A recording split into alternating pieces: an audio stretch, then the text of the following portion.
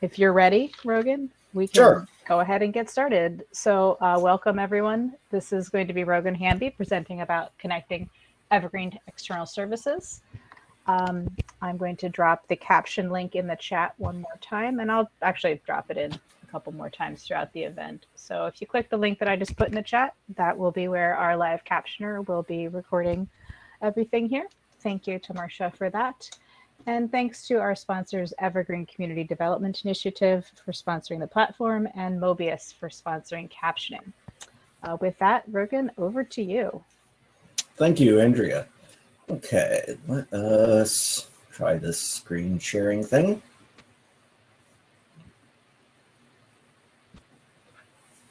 There we go. Folks should be able to see my screen connecting Evergreen to external services. If you cannot, please let me know in chat. My name is Rogan Hamby. I work for the Equinox Open Library Initiative. A lot of you probably know me and know. For those who don't, we're a services provider that provide open source support in libraries for things like Koha, Subjects Plus, Coral, and of course Evergreen, which we're all here for. So that's what we're going to talk about. I like to take questions as we go. So if anybody has any, please feel free to drop them in chat. I will try to keep an eye on chat, but I will also ask for Andrea to help out. I am talking, Marie. You cannot hear me? Can others hear me? Yes. Let me check in the chat. But go ahead, Rogan. I'll see if I can help them with that. Okay. All right. We'll keep going. So feel free to ask questions as we go. The first thing I want to say up is who this is for. And the audience of this presentation is not these people. This is not a developer presentation. This is not geared towards highly technical people, or at least highly technical people who've had time to look into this stuff. This is oriented towards frontline library support staff, people who are either the most technical person at their library, and so even though it's not their job, they end up dealing with support requests related to technology vendors, or perhaps they're support services librarians, systems librarians, and of course, a systems librarian knows that they have a lot of different things to support, and they're not going to become an absolute guru on all the esoterica of any one product that they support. So this presentation does have technical elements to it, but we're not going to be talking about development. We're not going to be talking about hardcore server administration. We're going to be talking about largely things that you can do from the front, from a web browser, connecting to Evergreen, or things that you're going to talk to a vendor about. I see there's some folks who still can't hear me.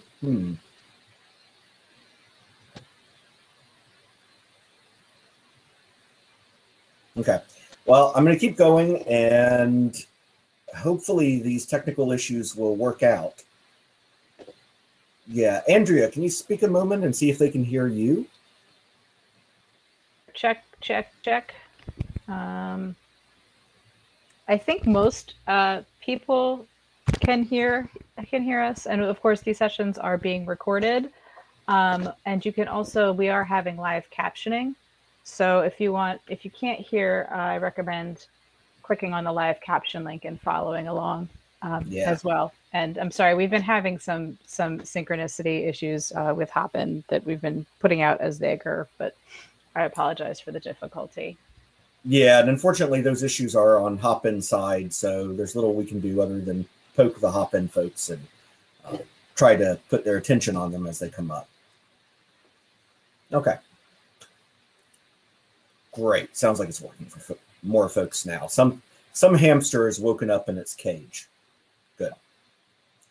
So what I was saying very briefly is that this presentation is not for developers. It is not for highly technical work. It is for frontline people who have to talk to technology vendors. such as perhaps somebody selling you an external service that validates against your Evergreen patrons, or a discovery service, a reader's advisory service, any number of things like that. And so they need to pull information from Evergreen in some way. And so this presentation is both going to be about pulling information from Evergreen, but also about these communication elements, talking to the vendors.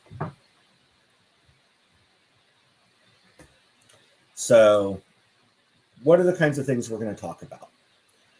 What you can do from the staff client or web browser yourself, what information you can give to a vendor, and when you should escalate these things to your IT staff or hosting provider, and how to maybe make that a little bit easier on you. And we're going to go deep enough into some of the more technical elements so that you know what it is. It's not going to be a tutorial on these things. I'm not going to teach you how to do all the little bits and pieces, but we will try to give you an overview so that when we talk about some of these methods of pulling information from Evergreen externally, you know what they are and what can be done. So some of the topics we are going to cover. We're going to talk about extracting records from Evergreen. We're going to talk about a service called SuperCat, which comes up on the listservs every now and then if you've been a long time subscriber to the Evergreen listservs. Something called UnAPI, OpenSearch. This thing called web scraping, which I'm going to go ahead and tell you, you can't see it, but I cringe every time I say it. We're going to talk about reports, SIP2, and database access. And this is a pretty motley crew of ways to connect external services to Evergreen and get information out. In most of these cases, that is one way. We're just pulling information out. Although a couple of these do provide potential for two-way information and to issue changes to Evergreen. And we'll talk about that a little bit. First, we're going to talk about the easy one, bibliographic record extracts. Now, you can do extracts from the staff client. That's good news. And when do you want to do that? One, when the exports are infrequent. I mean, if you only need it one time or you don't know when you're going to need it, it's easy just to do them from the staff client yourself. And when it's a fairly low number, and by low, I mean a few thousand. The big limiter here isn't really the size, but the amount of time it takes to generate them and send them. Because if something kills your downloading of them along the way, you're going to have to start all over from scratch, and it's frankly kind of a pain.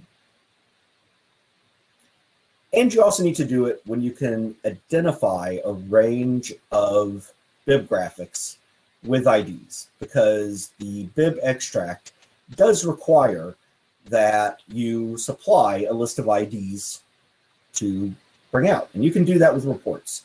You can go into reports and say, hey, I want a list of all the IDs of the bib records that were edited last year for some reason, or were edited by a certain staff member. And I want to put those into an extract. Or when they're in a bucket, you don't have to provide the IDs from a report. You can also use a bucket. So these are all convenient ways to get a list of bib IDs and grab the bibs. But sometimes it makes more sense to go to your hosting provider, your IT staff, however you're running Evergreen, and request an extract from the server side. One of this is when it's recurring and frequent. I mean, if you're, say, providing new bibs to some sort of reader's advisory service every month, and you know they want them on the first of every month, why have somebody do that manually? That can be set up by your IT support staff to run in a recurring manner. Also, if it's a very large number of records, you may want it done from the server. If you have 700,000 records in your database, it may not make sense to download them from a client, especially if you have spotty internet. But it can be run very reliably from the server and sent to you. Also, if the criteria is too complicated for a staff client report, The reporter in Evergreen is very powerful. It does a lot of things, but sometimes you can have criteria that are just too complicated for it. And in that case, somebody on the server side may need to put together a SQL report to generate those IDs and do the export. What the IT staff will need to know, if you do ask them to do a bibliographic export for them, is where to send the output to. This is not going to be an email address. They're going to need something like an FTP address, because the files are going to be probably too large for an email, unless we're literally talking about dozens. Are we talking about all records, or do you need to supply some criteria? If there's criteria, be as specific as you possibly can. Do you need the records in Mark 21 or Mark XML? If you don't know what those are, probably Mark 21. That is kind of the standard, the most standard form of moving Mark records around. Are we going to include holdings in this? You just want the bib itself, or do you want tags with holdings? Now, this can be important because Mark 21 records have a limit on them.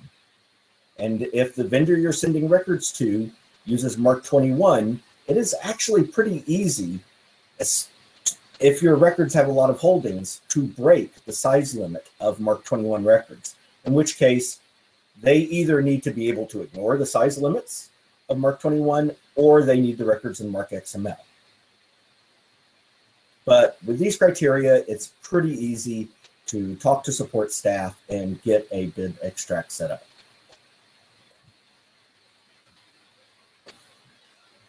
So SuperCat. SuperCat is not something that comes up every day on the listserv, certainly, but if you've been around a while, you've probably at least heard of it. And this is a link to the Evergreen docs that discuss it. It goes more in depth than I'm going to here. I'm going to give you a brief introduction. SuperCat is another way of getting data about holdings out of Evergreen to an external service. And again, this could be a discovery layer. It could be a reader's advisory service. It could be any number of things. It could be an app that's being developed on phones for helping people browse your collection. And what SuperCat does is, through URLs, HTTP web browser type communication, get information on bibs, ISBNs, and meta records. So let's go ahead and go through an example. I'm not going to be brave and do live demoing here. I'm just going to do stuff on slides, but these slides will be posted later on the conference website. And of course, the video recordings will be available later on YouTube. If you take this URL and you replace your host with your actual Evergreen ILS URL, then you can get this. This huge blob of text here is the different kinds of formats available from SuperCat. This may sound really cryptic right now, but when we talk about these formats, these are the formats supported by your Evergreen.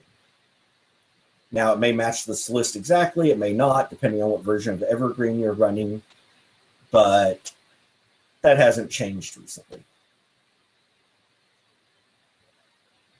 The slides are moving, and I'm watching chat, and I see people are having audio issues. Are people not seeing the slides change, or is that only some folks having issues? I think that's only some folks having the issues. Okay. Yeah, I can see that we're on your SuperCat slide with the blob of text. Yeah. Those of you having issues, maybe you can try changing browsers. Really sorry for the amount of hop-in issues that we're having. I'm actually writing them all down in a document to take to hop-in later today. So yeah, I just don't know what to tell you. I'm sorry. Yeah. Fortunately, the video will be available on YouTube afterwards. For those who, I noticed somebody saying they're having issues with Chrome on a Mac. I'm actually watching this as a viewer on Chrome on a Mac, so there may be plugins with issues or something else. I don't know offhand, I'm afraid. So I'm just going to have to move ahead for now, and Andrea is capturing these issues as best she can for feedback to hop in. So these are the formats, and some of these formats are things like OPAC, which is only going to be really meaningful to Evergreen, HTML holdings. But some of these, like the Atom formats and the RSS formats, are very widely used outside the library community. So vendors that are looking to set up an external service to pull information from Evergreen should be familiar with how these types of data feeds work. They will probably have to do some development on their end to make use of the specific information being sent, but they know what Atom and RSS and things like that are. So let's look at this in practice. So, and I should mention, in this example, I'm pulling bib records, which is indicated by this key term record at the end of the link. You can also pull authority and meta records by just changing that. So instead of formats/record, change it to formats/authority or meta record, and you can get a list of all the formats supported by those. So now let's show an actual retrieval example. This is similar to before, except now we're going to say retrieve. We're going to list one of those formats that we got from that previous listing. We're going to add a record type and a record ID.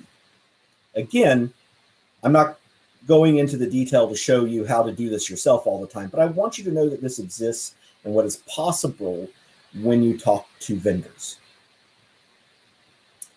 And here's an example I did of one of my test servers. Nsmith.lib was the name of my test server. I'm asking for a record, a bib record in the Atom format, and I gave it the bib number ID. And this is what it gave me. It's this Atom XML feed that gives me the various information about the record, including, you can see title, author, it's a copy of The Hobbit, and so on and so forth. So this is a way that external vendors can pull information from Evergreen.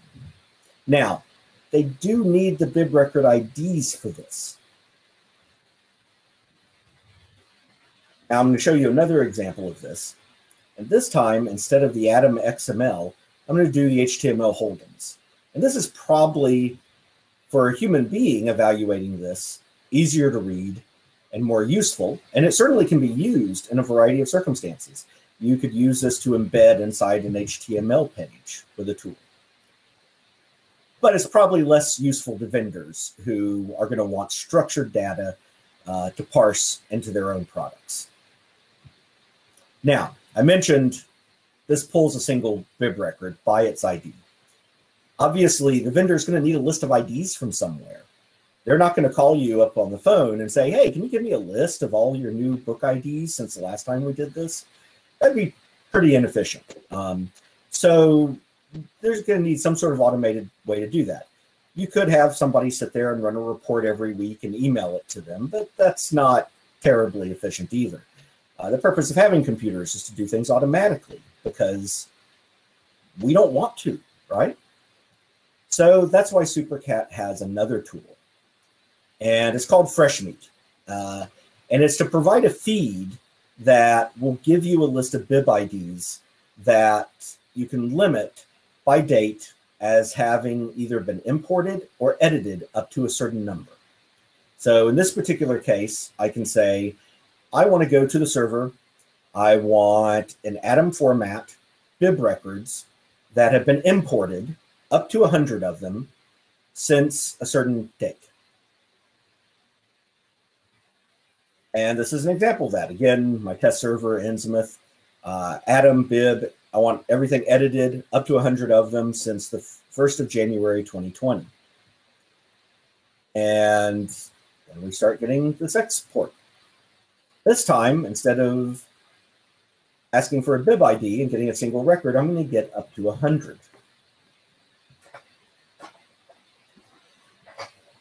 And if you have somebody coming to you and saying, hey, you know, we have this service to, you know, display information about your new books on this community web thing. but we need stuff from you to help display it. This is all they need. This will give them that data and let them pull that information without you having to do anything special. Now, when do you want to use SuperCat? Well, the short answer is anytime a vendor needs a real-time update of records, because that is an important thing here. Sure, a lot of this you can pull from reports. You could write a report to say, I want the titles and the authors and all that stuff of the records edited since a certain date. And you can generate that periodically and send it off. But this is real time. This will reflect constantly. So somebody could create a SuperCat feed and programmatically say, every hour, give me all the new records added in the last hour. And a good example of something that this would be very useful for is discovery layers. Now, let's talk about practicality points. In most cases, they probably want to start with a baseline of information. You're probably not going to want to tell somebody, if they're doing, say, a discovery layer, which needs a listing of all the bibs you have, they're not going to want to try to pull every record in your system with SuperCat. You are probably either with a report or a bib extract going to want to give them a baseline, and then they'll use a tool like SuperCat to get new changes. Now, you will probably want to reconcile periodically, but this is true of any time you're doing this sort of external data syncing.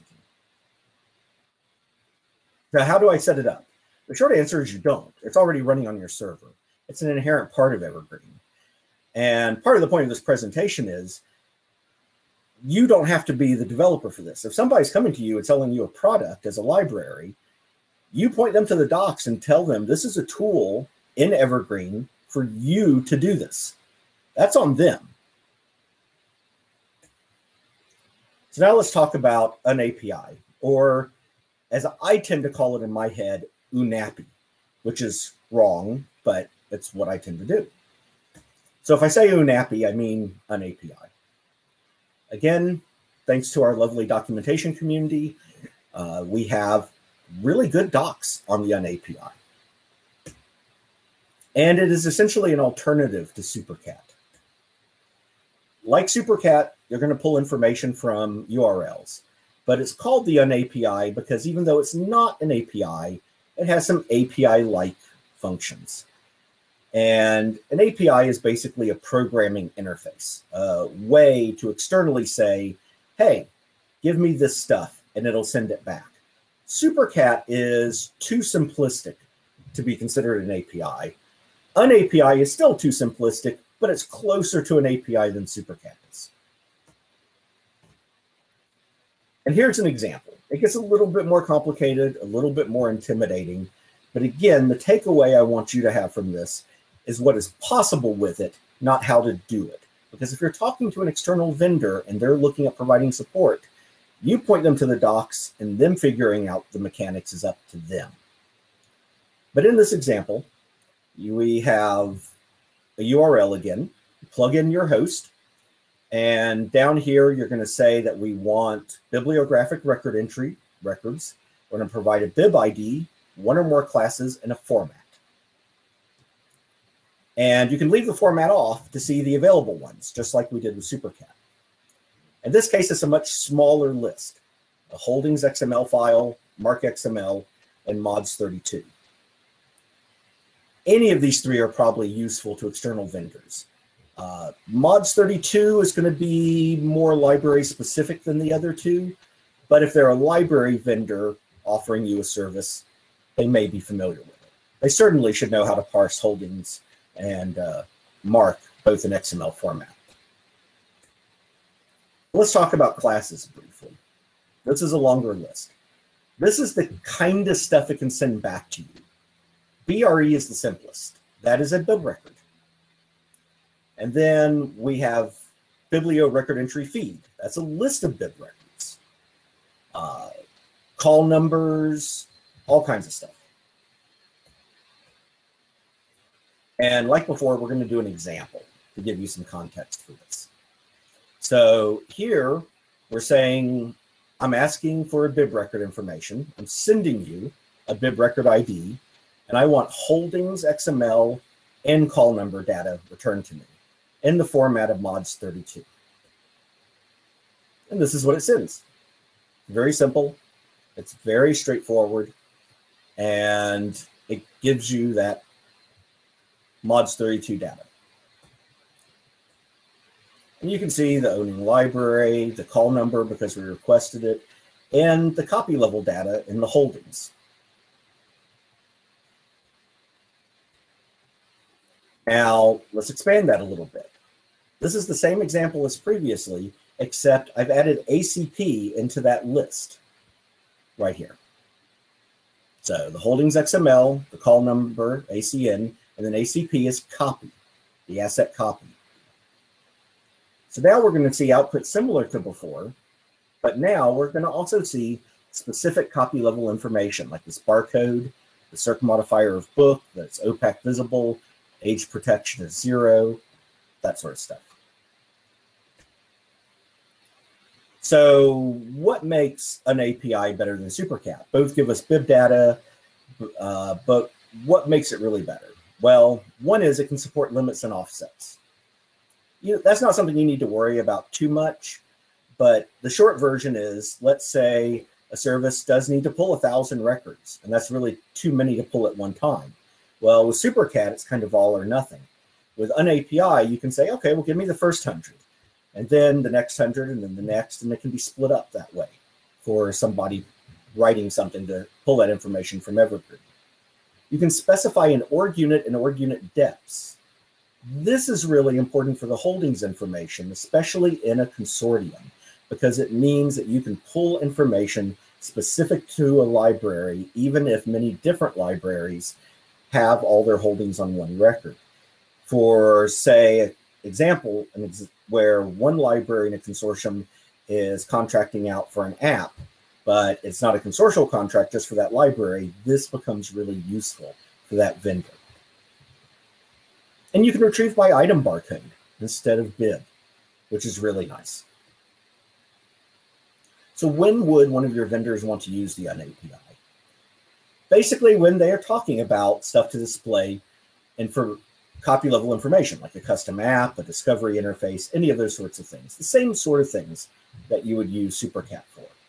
A few years ago, I would have told people you might want to design a carousel using this. That's a good example of something that you could use this for.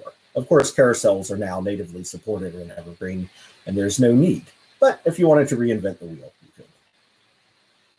So now let's talk about OpenSearch a little bit. Again, many thanks to our documentation community. They've provided us an invaluable tool by giving us the information. But I'm going to actually quote Wikipedia here. They give a good description of what OpenSearch is. It's a collection of technologies that allow the publishing of search results in a format suitable for syndication and aggregation. It goes back a good ways now, 16 years. It never became as widely used as I think it should have, but Evergreen does support it, which is really nice. And it's not to be confused with the fork of Elasticsearch by Amazon, which is also called OpenSearch. Totally different things. So again, what would you say to somebody about this? When would you invoke OpenSearch? Again, when you're talking to a vendor and they're saying, how do we get this information from your ILS to use in our product? You can say, one of the things Evergreen supports is OpenSearch. And if they say, hey, great, our product supports OpenSearch too for pulling in information, then you can just point them to those docs and they're good to go. You're done. Well, they might need some things like your org name and whatnot. You're halfway there. So web scraping. Web scraping, for those who don't know, is basically the practice of pointing a program that acts like a browser and reads web pages off a server and pulls the information off them. The short answer is don't do it. And if you have a vendor that says, don't worry about it, we're going to scrape your website, please ask them not to. It's not reliable. It's messy. There's just no good reason to. all these other things we've talked about, SuperCAT, UnAPI, it'll give them structured information that's reliable and clean. This is messy and horrible. And when things happen, like you switch, some libraries are going to be looking at switching to the new Bootstrap OPAC, it will break web scraping for a lot of applications using it out there because stuff's going to be presented differently. Routinely, OPAC changes could potentially do this. So why do some vendors suggest it? They see it as simple. They don't have to talk to anybody else. They just handle everything in-house. And if you find yourself in a situation where you do intend to have a vendor use web scraping of your OPAC, do talk to your ILS provider first, whether this is in-house IT people or you're hosted by an external service provider like Equinox. Talk to them about it first, because they're probably going to ask you to do some things like not during active hours. Nobody wants a bot doing 10 calls a second for hours and hours at the same time that you're trying to get books checked out to the after-school program that just let out, and things like that, or during the lunch rush, just not during active hours. And limit concurrent hits. I've seen vendors do web scraping who go, oh, why not 150 connections a second? Let's bring that down. And again, what number should they use? Talk to your provider first. Talk to your IT people. They can help you out with this. Yes, and Jason Stevenson made a good point in chat. Web scraping is more of a load on your server. And the short answer as to why is when we're presenting information to humans, we process it a bunch. SuperCAD and UnAPI, that structured data, which again is better for the vendors who need that information, it's already in computer form. It's easy to serve up to them. So better ways. Well, web scraping is bad. We don't like web scraping. An initial list of the alternatives, if they give an initial list of bib IDs with data, whether it's from a bib extract or a report, or it depends on the service and what they need, you can get that, let them get their database up and running, and then get updates from SuperCAT and UnAPI. A discovery service is a good example of this. And you still want to limit the concurrent hits if they insist on doing web scraping. So we're getting down to about the last 18 minutes, and I want to leave a little bit of time at the end for a discussion and Q&A. So I'm going to kind of blast through these last couple of points. And one is reports. We mentioned before that you can use reports for bib IDs, but honestly, you can pull anything from reports. If you're working with a vendor that just does not know how to use bib records, and you want to pull information from 500s for awards for their app they're doing for you, you can do that with reports. You can pull, every individual mark record tag and structure exactly what they want. That's fine. But after this point, we're going to start talking about things that are scary. And that's because up to this point, I've really limited what I've talked about to things that are copy and bib data. We're not terribly concerned about those. Those aren't sensitive. Nobody cares if the whole wide world knows that they have copies of a particular book. That's not sensitive data, but patron data is sensitive. And so we have to be a lot more careful about it. And this is also where we start getting into talking about that this presentation is about communication as well as technology. So reports, we talked about you can pull from reports bib and copy data, but you can also pull everything else. Now, they have advantages. They can be scheduled, notifications sent, they can be in CSV or XLS, and you can pull everything. Disadvantages. Content can't be sent. In the case of the patron reports, that's an advantage. There are some things reports won't do, and there's no support for alternative formats. There's more that can be done in the back end on a server, although it may not be a quick thing. I'll go ahead and tell you, when you approach your IT staff or your hosting support staff about alternative forms of reports, this is going to have to be a dialogue, because what you want and what an external vendor tells you is easy may not in reality be easy for a number of reasons. Remember, that external vendor just wants to sell you a contract. They'll be very happy to make the problem your support staff's problem after the contract is signed. So before you finalize on a product, do talk to your support staff about it before you fall in love with it. And have a discussion about things like the patron privacy issue. I have seen vendors say, oh yeah, just set up a report to run all your patrons' names and emails and phone numbers and just FTP it over to us. No, that whether or not you want to use an external service and send them patron information is a whole other question. And it's not a question to be decided lightly. You can see my pre-conference yesterday and Becky's keynote this morning about that. But if you do make a decision to do that, make sure it is transferred securely. Make sure you have agreements with that vendor, that you know how long they're going to retain the data and who has access to it and all those kinds of things. And I already talked about these basic points. Server-side reports you can make much fancier.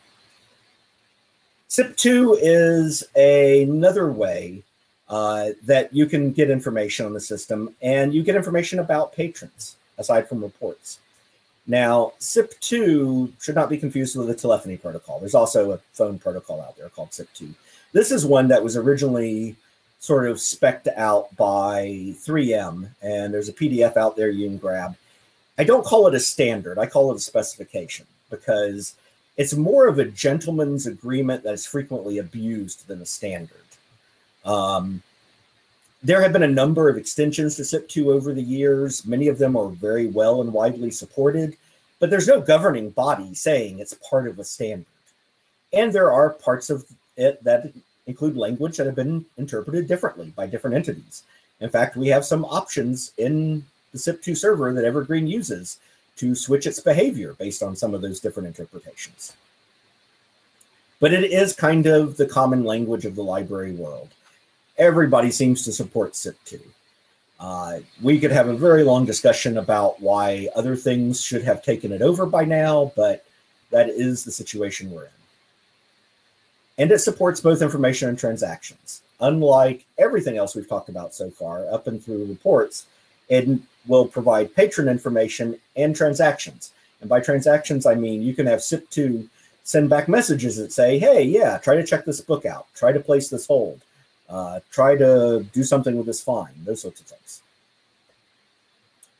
But the major problem with it is that it's not encrypted, unless it is. SIP2 itself is plain text, which is not a good thing. There are ways to tunnel it through encrypted tunnels, and I do strongly recommend to people that they look at that as an option. And depending on whatever laws govern you at your municipality, county, state, or even national level, unless you're in the US doesn't have any national laws regarding this, they may require you to tunnel it unless you fall under an exemption. There is no hard and fast rule about everybody in that regard. Too much variation in the world with privacy laws. Now, I do want to spend just a second demystifying SIP2. I work with libraries with frontline staff all the time who do not have, really dedicated IT staff. Maybe they hire external people, and they end up talking to a vendor, and then they talk to me as one of their hosting provider people, and they're kind of this go-between talking about SIP, and it's very cryptic to them. And it's very simple, really. SIP2 is a protocol, and all a protocol is a series of rules for communication, just like in the non-computer world. When you hear about a protocol for a state dinner, it's rules for how people communicate at a state dinner. A computer protocol is the same thing. It's rules of how two computers talk to each other. And I'm not going to get into the technical details about message response pairs and all that, but all SIP does is let one thing send a message to the other and get a response, like an ebook vendor saying, hey, I'm sending you this barcode and password. Are they legit? And Evergreen says yes or no. That's pretty much it. So don't feel intimidated by this kind of talk. You sign up for a new ebook service and they need a SIP account. There's nothing magical going on. And I'll go ahead and say this. If they say, oh, well, Evergreen won't let us check this book out, there may be an issue that needs to be looked at in regards to the messages and how it's conforming to what they expect. But Evergreen certainly can't tell an ebook vendor whether or not to check the book out. That decision is happening on their side. We're just sending information back. There may be an issue to look at, though. So what do you do when you're having a SIP2 account made? Well, when you're talking to your ILS help desk, whether it's internal with IT staff or a hosting provider, you're going to want to give some information. We're going to say this is an ebook provider. Provide the IP address the SIP requests are coming from, because if you whitelist traffic, then your IT staff are going to need that. If you don't whitelist traffic, they can ignore it, but better to be prepared. The name for the account. If the ebook vendor wants to log in with an account of We Are Awesome, then that needs to be provided to your staff so they can set up that account with that name. If they don't care, we can make up a name. And then the IT staff will have to go in and do two things. Well, really three things. Create an Evergreen account, a SIP server account. These are separate, but they must have the same username and password. And then restart your SIP2 service for that to take effect. Then in exchange, what your ILS support staff will give you is a vendor inversion. This is what, say, the ebook provider usually expects. The vendor, in our case, is going to be Evergreen, because much of the library world still doesn't acknowledge the idea of an ILS that's not controlled by a corporate entity. The version of Evergreen you're running. The SIP server address and port, which your IT, ILS hosting staff can provide you. And then that username and password. And then an institution or location code. I've heard it referred to as both. And that will be all that your ebook vendor needs to set up your SIP account. Now, the last one I'm going to bring up is database access. Again, this is a way to pull up patron information. Obviously, with reports, there are concerns about patron information. It should not be sent by email. It should not be sent unencrypted. SIP2, because as patron information, I recommend encrypted tunneling. Database access takes all those concerns and adds more on top of it. And it feels like I've seen a spike in vendors asking for direct database access recently. This has major privacy concerns, both because it takes what could be a stream of information and turns it into a fire hose. And if they have write access, they could potentially change patron data. So first, check your laws governing patron information. And that really applies to reports with patron information and SIP as well. And think about what you have to do to cover your own posteriors. I don't know how to say this too strongly.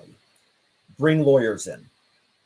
I'm not a fan of bringing lawyers in for every little thing, but if you're going to provide somebody database access to your system, and I would strongly recommend make sure they really need it and that you really want whatever this product agreement is, you need to have legal waivers in place. And if they look at you and say, we're not going to sign a waiver, my personal recommendation would be find a different product to fill whatever this need is. And I suspect that whatever your funding institutions, governing institutions are, whatever your library is, will want waivers in place for database access. And somebody asked a couple comments in chat I'll address real quickly. Which vendors are asking for database access? I'm not going to get into that on something that's going to be on YouTube, but there are other people responding with some that may or may not include the ones I'm thinking of. What exactly would a waiver be waiving? A waiver needs to include several things. One, if they only have read access, it essentially needs to waive it needs to address liability for if they do something with that information they shouldn't. And your contracts with an entity that has patron information need to address a number of points, including how they retain it, how they get rid of it, who has access to it, how it's used, all these things. And also, if they have any kind of update access to your database, and I'm not sharing my camera, so you can't see me cringing in pain as I say that, the waiver needs to waive you of liability for what they do. So if they hose your entire database, yeah. I need to take off my I work for a hosting provider hat for a second and, put on my I worked in public libraries for 20 years hat and say, I would just tell somebody no if they ask for update access. Just no. But are there people out there that want it? Absolutely. So anyway, just got a few minutes left, so I'm blast through this last one. And this is really for those frontline folks out there who aren't techies, but talk to vendors all the time. This is going to be a phrase you hear. Hey, can we have API access? API is a term that technically means one thing, but gets used in a lot of other ways. Does Evergreen have APIs? Yes. Does Evergreen have publicly web accessible RESTful APIs in the sense that they mean when they ask that? No. And part of that is the privacy of patron information and all this other stuff. Jason said Evergreen is basically an API. Yeah. Just not in the way a lot of entities in the wider world tend to say it. And part of that is intentional decisions to provide barriers that protect information. So when they come to you and they say, hey, can we have API access? Well, if they're just looking for bib and item data, take them back to SuperCat and an API. They can pull what they need in those ways. If they need patron information, that's a whole other discussion. Okay, so that brings me to our end. We've got about 3 minutes. Any question or discussion points people want to have?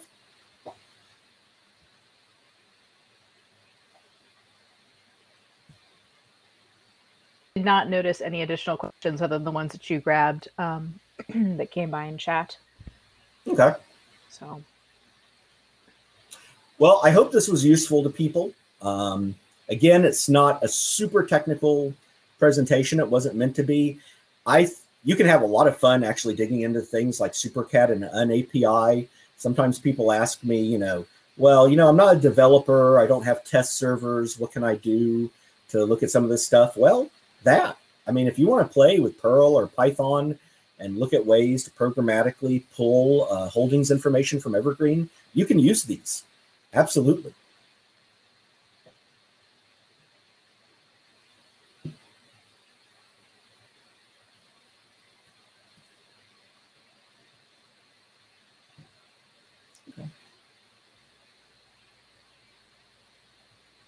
All right. Well, thank you so much, Rogan. That was very interesting and a really nice follow-up to some of your points with what Becky talked about in her keynote.